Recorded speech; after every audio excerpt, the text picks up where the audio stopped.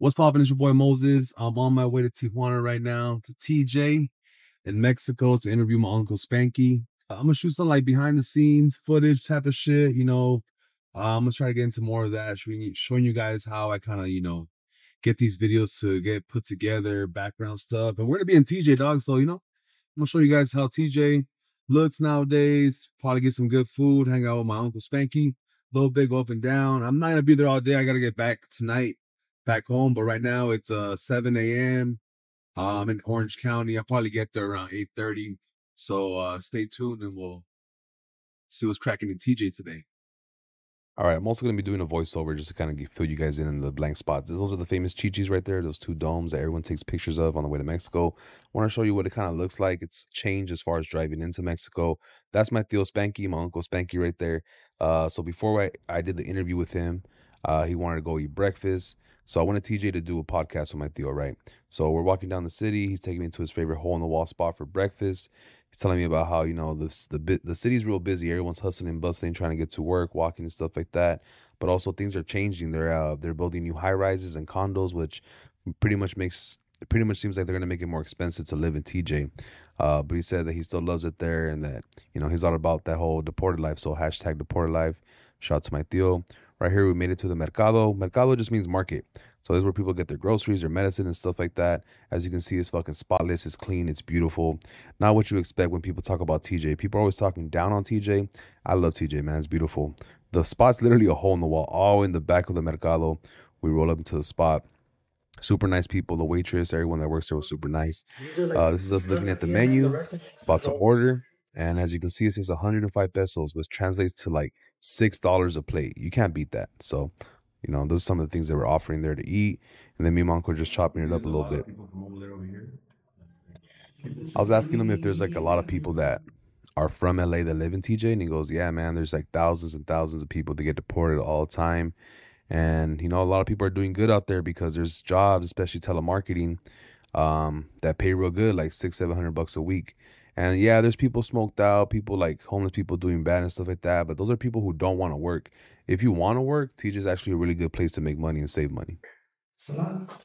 Check that shit. We got our plates right here. He got a pechuga, which is like chicken breast stuffed with ham and cheese. I got chilaquiles with carne asada. Let me tell you, man, you're about to see me eat right now. Man, it was gas. Some of the best chilaquiles I've ever had. I'm sure it's because of the ingredients, like it's super like fresh from the farm or whatever, And this is me and my tío just chopping it up. I'm asking him about his family. He's asking me about the podcast. We just chop it up for a little bit. It was looking bung for a long time. Find them or send a message or what? Well, at first nobody wanted to come on my pod because nobody was watching it. It's still not even that big.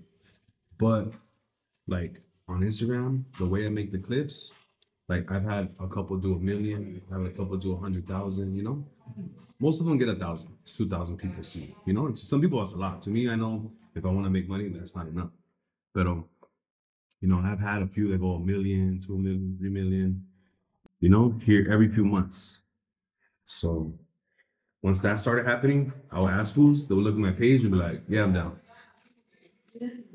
Recently, say about a year ago, I interviewed this rapper. His name is Bozo. He's from Pico Nuevo. So he has a lot of followers.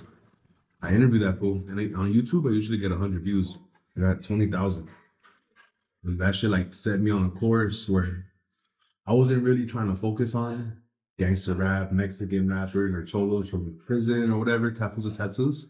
But that set me on this course of like, okay, now I gotta interview this other fool and his homies, and then the old school homies. So lately I've been on this like I interviewed some fool that did 29 years, 19 years. Yeah, the other fool, his name is Spanky Loto. Yeah, that one too.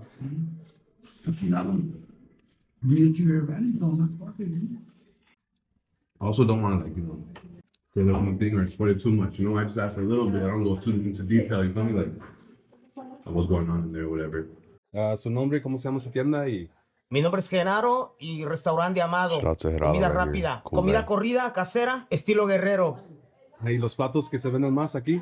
Carne asada, chilaquiles, milanesa, caldo tlalpeño.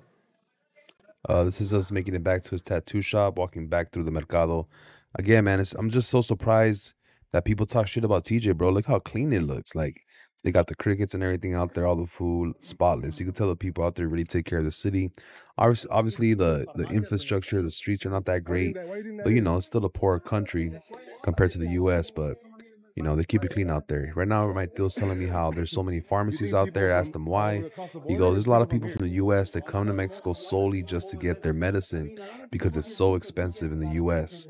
That's why there's a huge market for pharmacies, and there's one like on every corner out there in TJ. This is the shop right next to his. They sell merch for like your favorite team and ponchos and stuff like that. Bunch of cool stuff. This is his shop, No Mercy Tattoos. If you're in TJ, make sure you guys hit up my Uncle Spanky. His tattoo shop is spotless, super professional. You know, he learned his trade over here in the U.S., took it to TJ, and is really blowing up. This is some of the artwork that I found. Some of the artwork he actually made, like these 3 paintings right here. He actually got down on those. He made those himself. But yeah, hit up my Theo Spanky if you guys want some tattoos.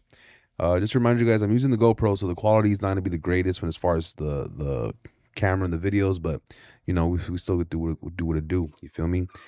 We just finished the podcast.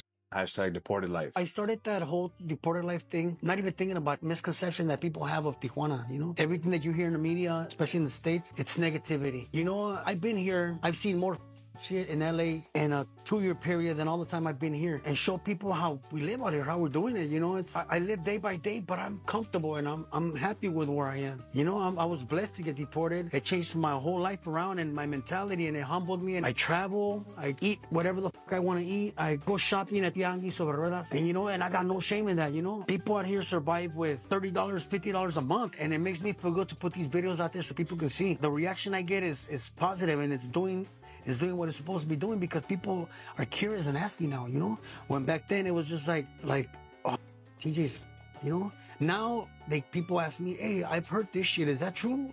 No, it's not like that, and shit like that, and it makes me feel good, you know. We're headed across the street to Soriana, which is like a market, kind of like Walmart, and I'm picking up some things for the family.